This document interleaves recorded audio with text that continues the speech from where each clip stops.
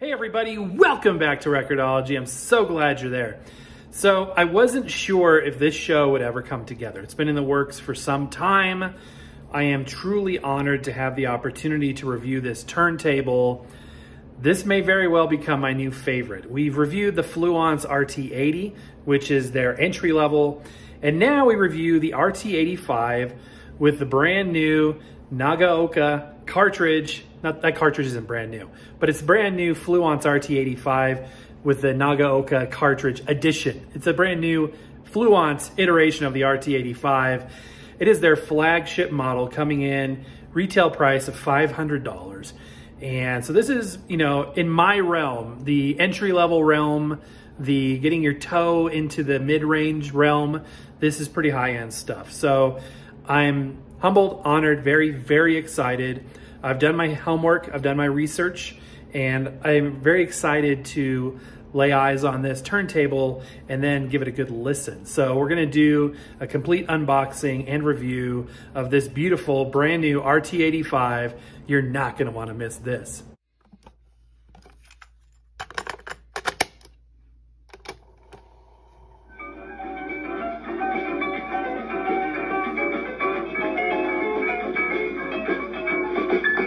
This is Record-ology. Before we get started, I want to invite you to join us over on TikTok. There's a link in the description below.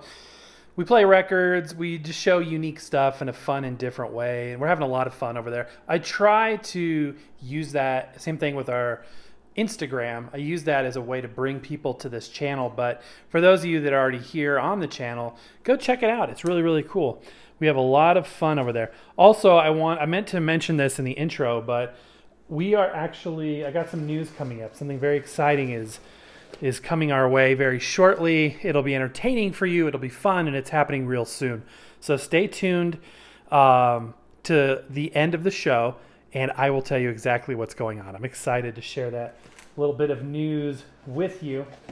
And also, if you're not a subscriber yet and you're just checking this video out, and you want to see other videos like it, then hit subscribe. That would be cool. Give us a thumbs up. Hit the bell notification. We do a lot of stuff throughout the week. You're not going to want to miss that. We also have a membership program, which you can get an extra show a week as well. All right, so this is the RT85NT in black, piano black finish. This is brand spanking new. Okay, so here we go, the big reveal. I am just excited because to me, Fluance so far has been very impressive with their quality, attention to detail. I know that the reference line of turntables from these guys are highly regarded. So we've got a list of all the stuff that's inside. This has some very unique features and accessories and things that I am just excited to share with you guys. And the only reason why I know about them is I researched this, and I read a lot about it before I started filming this video, because a lot of times we're sort of in an exploratory discovery mode when we're doing these unboxings, and I thought it would be nice just for me to come prepared, you know, in a way for once, with all of the information, so you know we can kind of talk in you know, descriptive detail, and you know, having a full understanding of what it is we're looking at, why it is the way it is. You know, it's going to be good if they include gloves. I think that's really cool. I don't think have we reviewed a turntable that came with gloves? Keep in mind, the most expensive turntable that we have reviewed to date is the LP7, which is a nice turntable, but you don't get the sense that it is a personalized, you know, experience. It's just really nice, and it, you know, it works really well, but it feels like it's another one off the assembly line, if that makes any sense. Whereas this feels like more of an experience. I don't know if that makes any sense. Let's go ahead and lift this guy out and set that aside. We've got more accessories in the box. Ooh, that's going to be the platter. I heard it has a 3-pound acrylic platter, and that's it for the box. So let me kind of get organized here, and we'll take a look at what is included. Okay, so we've got everything unpacked and ready to assemble. And this video, I'm going to really focus on making it review focused, not instruction or tutorial based. So some of the things like balancing the tone arm, we're probably not going to go into a whole lot of detail. But I want to just review the experience for you and give you a virtual experience of having one of these, and if you're considering it for purchase or you just want to see what it would be like. So they give you these soft gloves because that, even though it looks white, is truly piano black. It's wrapped up in protective materials. So to keep your fingerprints off of stuff and the dust cover as well, they give you gloves, which is a nice touch. Now, this turntable does not have a built-in preamp. The mid and upper range Fluance line do not include a preamp. The idea is that there is no electronics between the cartridge and your preamp. So you don't have any introduction of distortion or anything that could color the sound. So it is truly neutral. That is the idea.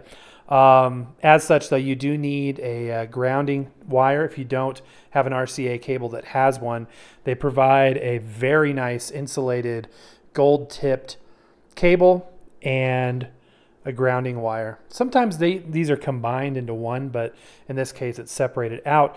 We have the power supply, which is a DC power supply. However, this features a very high-end DC motor that's servo controlled, which means that the speed is self-tested at a rate of 500 times per second and adjusted. So it basically maintains a very accurate speed with a servo control. It's monitoring itself and making adjustments. That's going to be exciting because you'll never have to adjust the speed. There is the tone arm counterbalance. It is a brushed kind of matte finish metal with a plastic dial. They do include a bubble level so that you can make sure your turntable is on a level playing surface. We have plastic clips for the dust cover.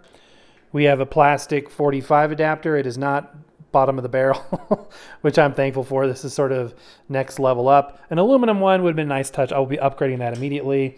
What is this, you may say? No, that's not another adapter to play Seebergs. This is actually a cover for the motor, which, by the way, is decoupled from the plinth. And it's isolated. I think that's really, really cool. All right, so here it is, guys. This is the piece de resistance. This is the Nagaoka MP-110 moving magnet cartridge. And this is really, really special. This represents an upgrade from the entire Fluance line. They featured the Ortophon red and blue, 2M red and 2M blue, which are fantastic cartridges, as well as some Audio-Technicas on the lower end turntables. But this is now the flagship representation for Fluance. So they've got a nice new shiny cartridge. This MP-110 in the Nagaoka line, this is about $149 cartridge if you were to buy it by itself.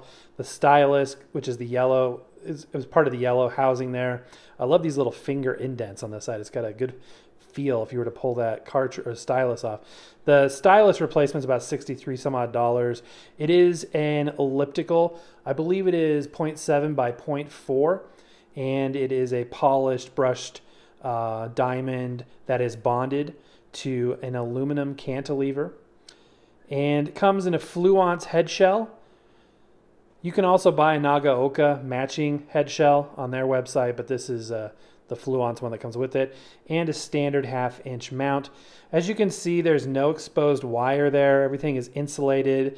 They use a very high-end oxygen-free wire compound to connect for the tone arm itself. So that goes from the head shell through the tone arm. So I'm excited to give this a listen. These are handmade in Japan, and I'm just super, super excited. This is good stuff. This is good stuff. If you look at the Nagaoka store on Amazon, you'll see that this is sort of their one step up from the bottom. They have one that's a conical, and this is their base elliptical, and they go up from there, hundreds and hundreds of dollars, obviously. But everything, based on what you can see of the design and the specifications, their range is very close to one another. So even this being, on their lower end of the range should be, not too far off of their higher end. So I'm super excited. All right, I'm going to finish unpackaging some of these things, and we'll start putting this together. I do want to mention the manual, so let's take a look at this.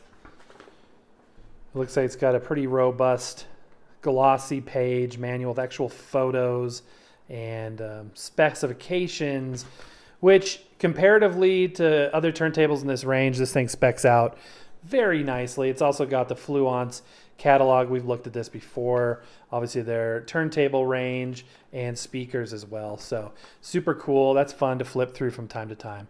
And back in the corner, you can see the acrylic platter. We'll take a look at that in a minute, as well as the dust cover and the turntable itself. Okay, let's go ahead and remove the plastic overwrap. This does feature a solid wood plinth. It is an MDF, but it's a solid MDF. Got a silica packet there.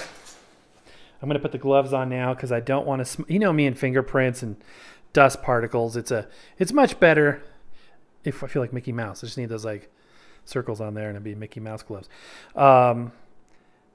It'd be much better if I have the gloves on. I don't want to unnecessarily fingerprint it up. And this is sort of a nice fabric protective. Oh, would you look at that?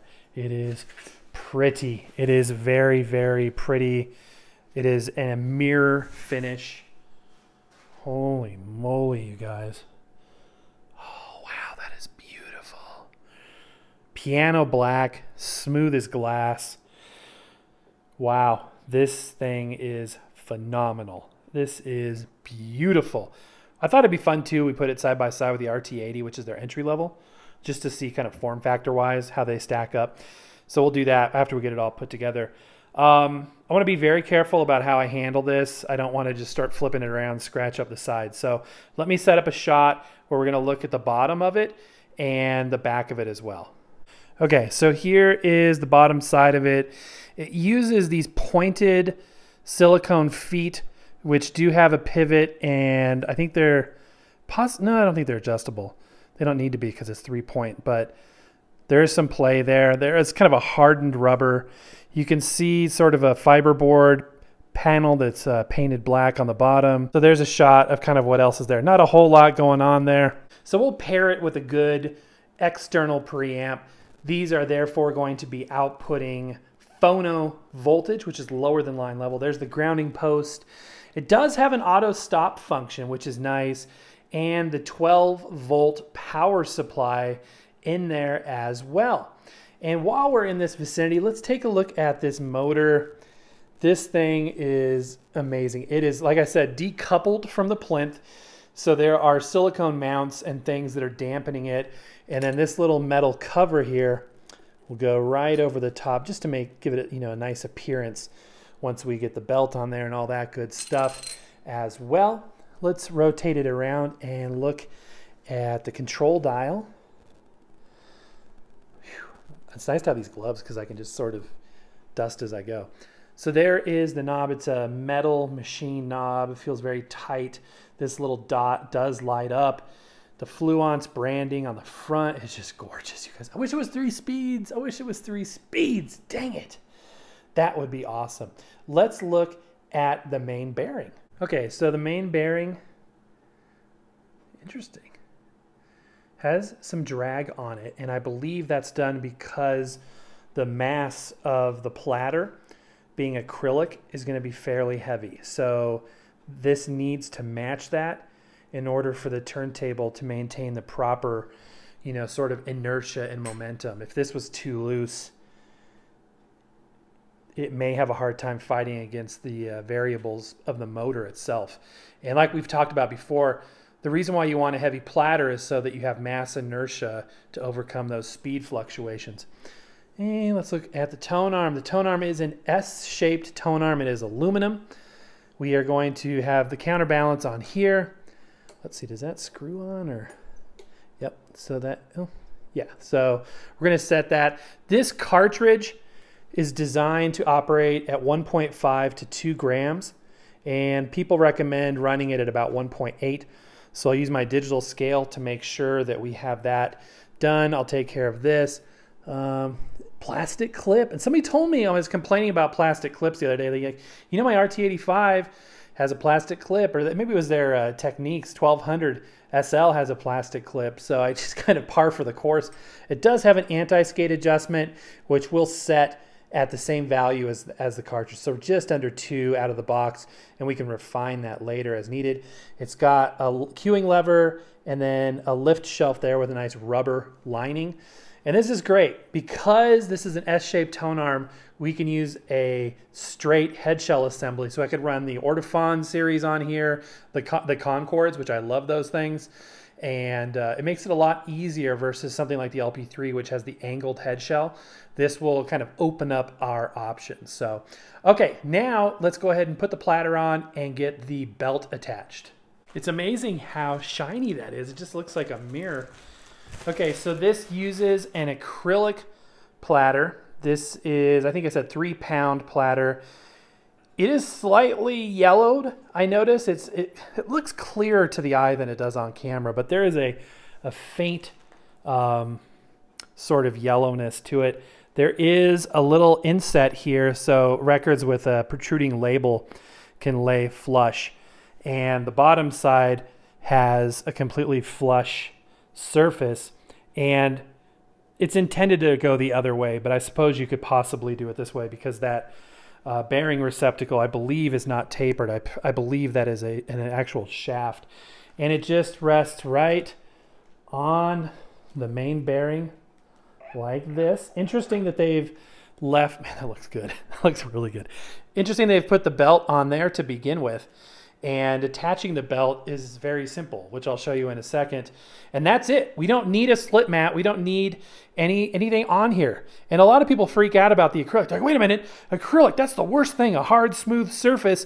It's actually one of the best things you can do for your records because acrylic has very similar resonance properties to vinyl itself.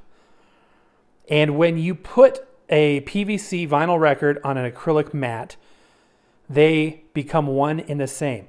The heavy weight, the mass of this helps with speed consistency and the mass inertia so that you don't have any sort of fluctuations from the motor. Although with this being servo controlled, you wouldn't anyway.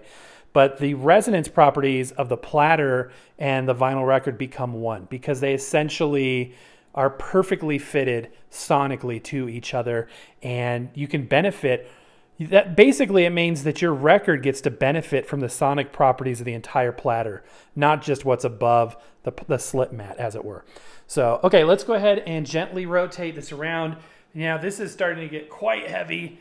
It definitely feels like, you know, we're doing something substantial. Let's get a closer shot down here, and we'll go ahead and attach that belt.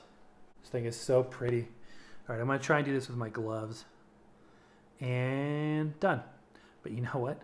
Let's put on that cover first. And put this guy on right here. Kind of snaps into, it doesn't feel like it's in there right. Oh, there's probably a notch. I think there's an arrow there. So I wonder if, okay, the arrow and the arrow. Okay, that would make sense. So there's a lip. This is the kind of stuff I screw up. So now that's seated properly. I wonder why they don't just put that on at the factory.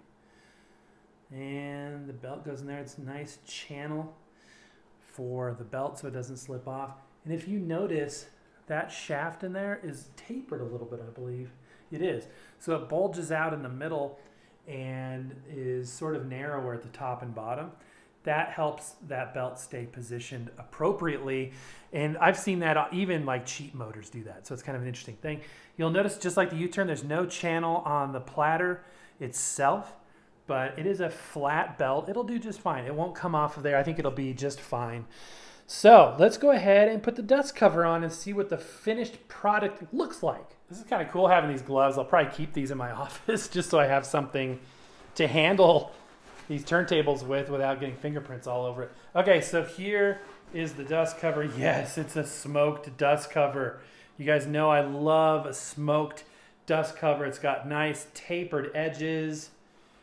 This will most assuredly be a polycarbonate, so susceptible to scratches. It does have rubber feet there to sort of dampen the raising and lowering. I'm actually a little surprised. It was really hard to get those clips on. I felt like I was going to chip the dust cover. It was really a tight fit, so a little worrisome there, but we should be good now. And there she is, guys. That is a gorgeous turntable if I ever saw one. Absolutely beautiful, absolutely gorgeous. All right, let's look at the RT80 next to this. Let's look at their bottom of the line and their top of the line side by side. I'm actually surprised. They're closer than I thought they would be. It looks like they have the tone arm and everything looks very, very similar.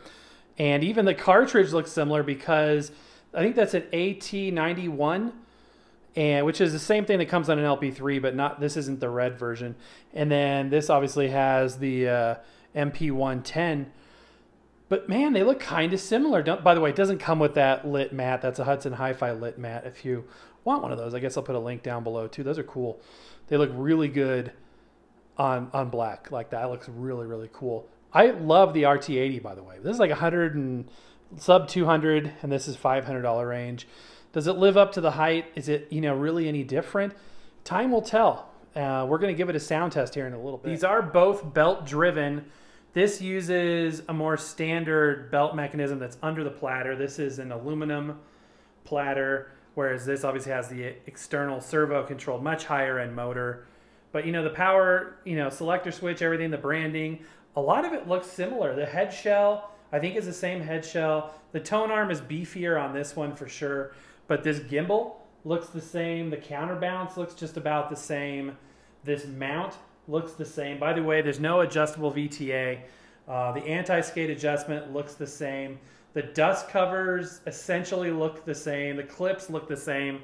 So it's really interesting. It's kind of, again, like U-Turn, where you get pretty much their high-end turntable, even if it's their entry-level unit, which is a good thing. That's a very good thing. I feel like when a company's low-end is very close to their high-end. So, all right, you guys, what are we going to do next? I am going to dethrone the LP3 for the time being in my office, where is also my listening room, audio, whatever. And I am going to connect this. I'm going to pair it with a preamp, which I'll tell you about in a minute. And we are going to give it a good in-the-room hearing with my Fluance speakers, and we'll do a direct feed test as well. I have it set to just under 1.8 grams, which actually it's nailed, 1.8 grams. So this is going to be the most ideal tracking force from the research that I did. This cartridge is pre-aligned at the factory. We've got everything connected. It's time to spin up some vinyl. Okay guys, so much has happened since the last clip and this clip. Basically, I spent the whole afternoon filming and recording and having some annoying distortion that I couldn't pinpoint, and I just couldn't imagine was coming from the turntable. I ended up pinning it down to a bad preamp. So I went with the first gen Pluto preamp from U-Turn. Somewhere around here I've got a second gen, specs out a little bit higher, is black, it matches this one a little bit better. But this one is sounding fine. I also listened to a variety of records. You need to burn these in. You know, to pull them out of the box and just expect them to work, you know, immaculately is a bit much. So you're expected to burn them in about 10 hours. So we are going to be playing track number 2, Samba de Orfeo. We're going to start off with an ambient in-the-room sound test in stereo. And you're going to be hearing my Fluance powered speakers. Then we're going to transition midway through the song into a direct feed right off the preamp.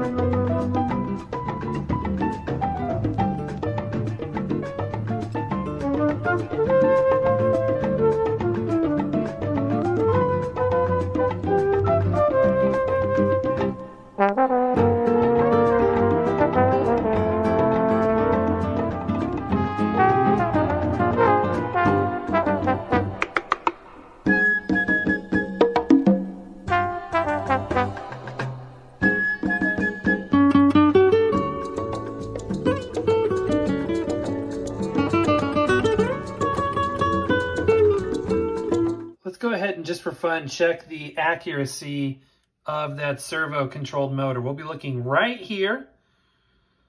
And as you can see, she is pretty dang accurate. Switch to 45, and there'll be that secondary band. Yep, that looks pretty dang good. Okay, so what are my thoughts? Final thoughts. It sounds really good. That cartridge has a neutral yet warm tone. It's not quite as warm as a Grado, but it's warmer than like an Audio-Technica and, you know, far warmer than an Ortophon to my ears. It sounded very accurate. The highs, the mids, the lows, everything was there. I think the hardware is good. Everything seems good quality. I'm just excited about it, guys. It is a beautiful turntable. I think you guys would really, really enjoy it. And I want to listen to a lot of different music styles on it. We'll definitely be seeing more of this turntable on this channel. Before we get to the formal outro, I just want to say I'm sorry for the weird lighting in some of these shots. Some days the incandescent lighting just shows up extra yellow, which is annoying. So my apologies there. Thank you for hanging out to the end.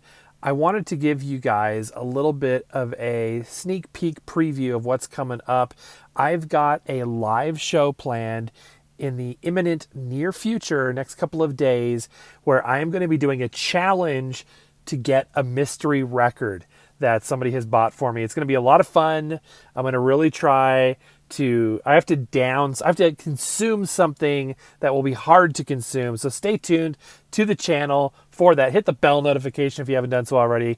It's going to be crazy. I'm kind of nervous, but I wanted to let you know that was coming up. We're going to have a lot of fun with that.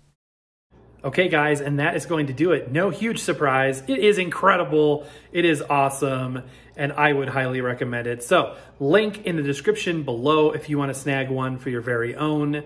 And if that is out of your reach right now, I totally get it, 100%.